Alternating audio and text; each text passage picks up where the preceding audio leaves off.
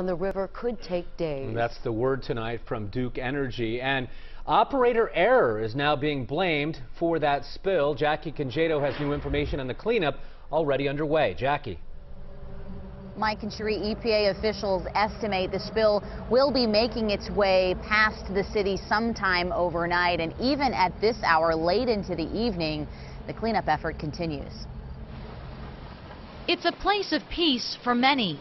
I don't know, I just feel good here. A recreational resource for others. And the water's fairly calm and lake-like, and you can cover great distances on this river.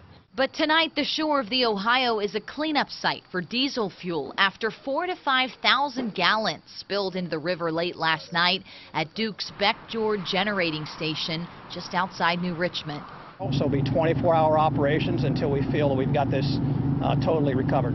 Duke officials say someone left a valve open during a routine transfer from a larger tank to smaller ones. The result, a 12 to 14 mile stretch of contaminated water making its way down the Ohio River. We are accepting full responsibility for the cleanup of this incident.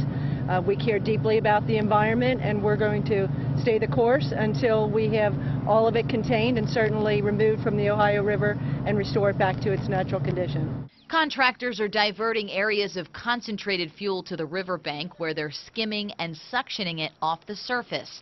At last check Tuesday afternoon, 10% of what spilled had been contained. EPA officials say a complete cleanup will take days. I think I'll stay off it the next couple days. You're pretty close to the water when you're boating, so you smell it all. And I'm told there will be another update about the cleanup process tomorrow morning at 11. Reporting live along the Ohio River, Jackie Congedo, WLWT News 5.